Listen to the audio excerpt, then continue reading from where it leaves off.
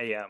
for their provider. Hmm. So, and there's a lot of hiccups, but I think it's just supposedly almost like 500,000 people might have signed up for it yesterday. Yeah, So, I mean, when it's on Technicolor. It's beautiful. Yeah, but yeah. sometimes it's not on. Yeah, yeah. I guess I could go into that for my awesome thing. But yeah, WWE Network launched yesterday. We've been waiting on this. We talked about it here on the show when it was first announced.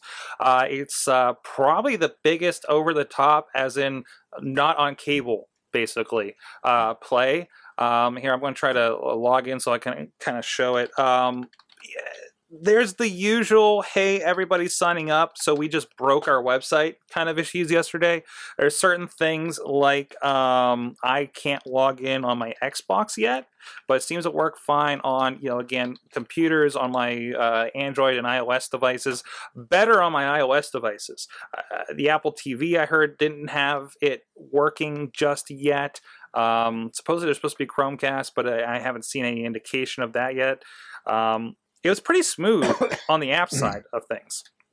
Hopefully the video starts playing here. This is a little bit of slower computer, so I don't know how well this is going to work. But when you get into it, it's nice because not only is it like an on-demand Netflix-y kind of thing, and it looks like a show's just ending. That's probably the one I started watching before this show. But this is a live stream. So there's actually programming. They actually line some stuff up like, before and after, like Monday Night Raw, there's going to be a pre-show and a post-show. They played like WrestleMania yesterday at 5 o'clock. They just got done playing a Brett versus Shawn Michaels. Actually a DVD that they're kind of rebranding as a Beyond the Ring program on here. But beyond that, I can actually go in, and as long as it's something that isn't like premiering that I can tell so far, you can go like into the schedule, and my screen's not quite wide enough here. Actually, I'll pull this out a little bit, and you can see what's coming up. And if you're like, well, if it's not something live and it's something I actually want to, watch right now, I can actually click on that and just watch the thing right now.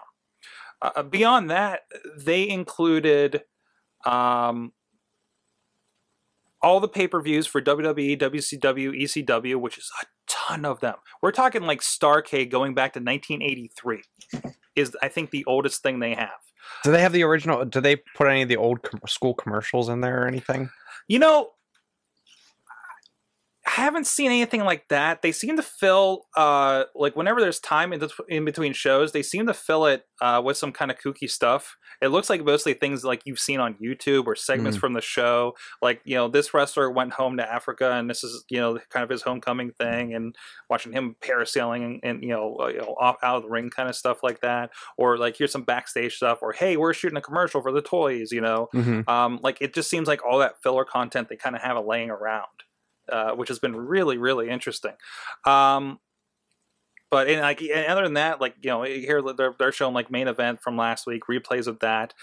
They're not showing the Raw and SmackDown. That's really the only big omission, but they're of course still in deals with like USA Network and Sci-Fi right now, and they're actually looking to rework those. So maybe we'll get something on here. But they have like the first edition of old ECW shows, Monday Night Raw. I think they had they started with the first episode of Raw. They have a lot of original stuff. Like they have a upcoming, they're going to have a reality show with like Roddy Piper and Hacksaw Jim Duggan and all those guys called Legends House.